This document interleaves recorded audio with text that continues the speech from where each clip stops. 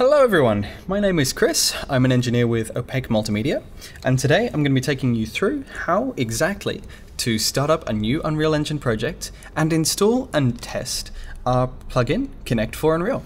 So let's get started. Now I should note that before, as we were starting this up, I'll just launch Unreal. This has actually, we have the expectation here that you have already installed the Kinect SDK. That's the latest Kinect for Windows version 2 SDK from Microsoft in order to start this project. So that's been done on this computer, but nothing else. We've got Unreal installed, we've got Kinect installed, just vanilla installations. We have Kinect 4.5.1. We're going to grab some starter content. No starter content, we'll just use engine. And I'm going to start a new project, so let's call it K for U test. Pop that on the desktop, and let's go. So once this is created, we'll install the plugin. We'll install our plugin and show you some simple demonstrations as to how you might be able to use it. So I'll briefly note, if we go to Window Plugins here, at the moment we can't see anything installed. So it's just blank down here. We see lots of built-in, nothing under installed. So I'm going to close this down, and we go into the root, if you will, location of our UProject, of our project here. We're going to make a new folder and call it Plugins, capital P, Plugins. Plugins. So now we can take Kinect for Unreal and we just drag it in here. Now when it's inside the plugins folder, which is next to your UProject, on startup, Unreal Engine will look for it and detect it, and depending on the plugin, for this one it will, install it and enable it. So once this comes up, we can go to Window, Plugins, Installed, Kinect for Unreal. There we go, so we're ready to go. Now, in order to access the functions and the variables from the Kinect, our architecture demands that we need to use either the Kinect player controller actor or the anything which inherits from this Kinect player controller. So to do that, what we're going to do is get a new game mode going. So we add an actor, we add a game mode, and we're going to call it BP game mode, and that's all good. So we can go to project settings, maps and modes, selected game mode, and let's change that to our custom BP game mode, which we just created a second ago. Okay, so now you notice player controller class is set to player controller. Let's change that to Kinect player controller. So that's very important, it needs to be Kinect player controller or anything which inherits from Kinect player controller. That's where we'll get our functions and our variables from, and how we'll make the Kinect magic happen. So let's actually do something with that now. We'll make a new class blueprint, we'll have it an actor, call it BP test actor, okay, and we'll open that for editing. So we can see the graph here.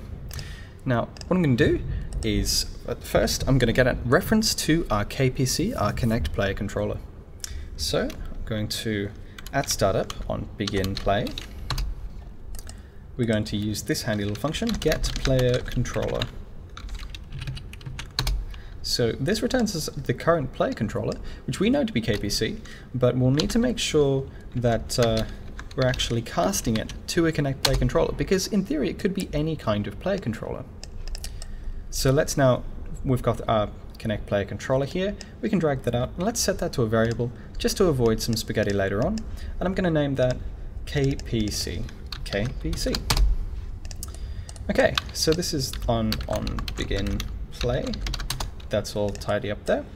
So now we're going to evaluate the scene that the Kinect views every tick, and we're going to apply the result of that as an input in order to move things around in our scene. So we're going to take what the Kinect sees and put it in our scene. We're going to apply this, for this demonstration, a one-to-one mapping from the hands onto little spheres. So let's get started. Let's take a tick, event tick, And the first question we need to ask is, whose hands are we tracking? So we've provided with our Kinect player controller, like our other functions, you can drag out and you can go connect, and you've got everything that we provide right out here. So from that list, for the moment, what I'm actually going to do is get centered body. So this will look in the scene for any bodies, any people who are in front of the Kinect, and it will output an enum which determines, which represents them every tick. So if they move to the left or to the right, as long as they're still within the frame, they'll have the same body. So we've got the centered body. Now what we need to do, we'll get the key again, we'll drag out from the Kinect list. We can see there is a get joint absolute position.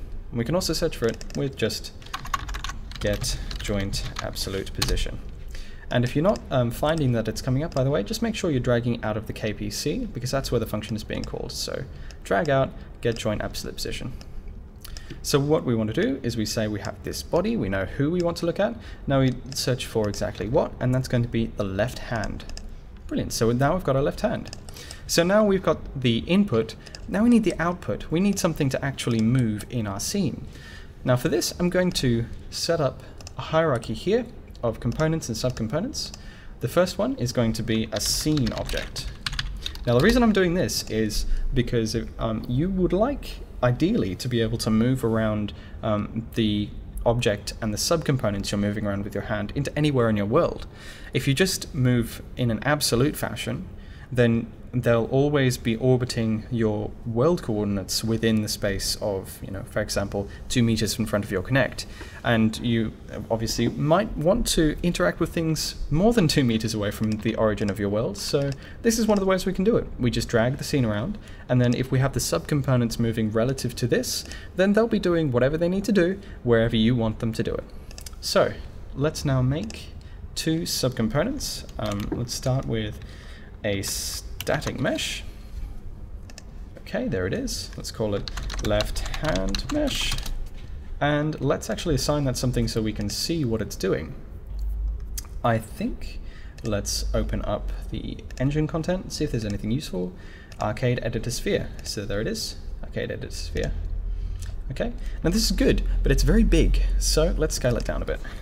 0.1, 0.1, 0.1. So I'm just setting the scale down here. That's good. So we've got the left hand. Let's make one for the right too. We can cheat and duplicate. Right hand mesh. Brilliant. Okay, so we can compile this. And if we move back to our graph, you see we've got this little vector here, which we can move into things. We can use as an input. In this case, we're going to go left hand mesh. Let's get the left hand mesh and let's set, set relative location. So now we know what we want to move, and now we know where, relative to its owner, its parent, we want to move it. And that's it. So now the left hand will move the left hand orb. And we want to do that for both hands. So let's duplicate this, move it slightly to the left, still on our event tick, happening every tick. And we'll also drag through our centered body, a little bit messy, but that's okay, we haven't got very much. So we're dragging through the body we want to track, and we change this to the right hand, which we would like to track. Pardon me, the right hand. And instead of the left hand mesh, we're going to drag out the right hand mesh and do a get. Okay, so we get the position of the left hand, set the position of the left mesh, get the position of the right hand, set the position of the right mesh. Okay, and that should be just about ready to test. So let's get our blueprint, drag it out, just make sure it is compiled and saved. And I'll just get our tester Liam to come out and demonstrate our Kinect functionalities. Liam is a technical artist and partner here at Opaque. And okay, so we're ready to go. Let's play. So if Liam moves his hands up, the spheres move up, and down they move down. And you notice that they're not very high above the ground. That's because the the coordinates are actually such that 0 can be imagined as a line drawn straight out from the Kinect's field of view, so the very middle. So if Liam moves his hands down to around the center of where the Kinect is viewing, you'll see in the little window that it's around the middle there. You see they're right at the kind of 0 mark, and if he moves them down, they go down. If he moves them up, they go up. If he moves them down below his feet, below his waist, they actually go invisible. And if he moves them high above his head, they're kind of half of his body height up. And there you have it, a simple demonstration. So in this tutorial, we just created a plugin. We created a new project. We installed the K4U plugin. We did all the setup necessary to get those that information out of the Kinect, and we applied it to 2 little spheres which move with your hands. Thank you very much. We hope you enjoyed it, and be sure to look out for our next videos.